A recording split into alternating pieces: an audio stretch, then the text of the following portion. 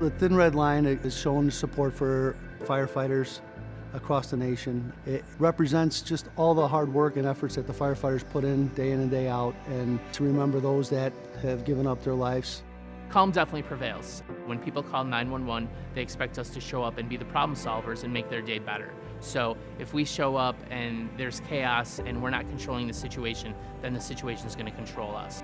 It's nice having that one-way communication between our dispatch centers and the police department. It's not different interpretations of who said what on the phone and the 911 caller. It's basically the police dispatchers are our dispatchers, and we're getting the same information across the board.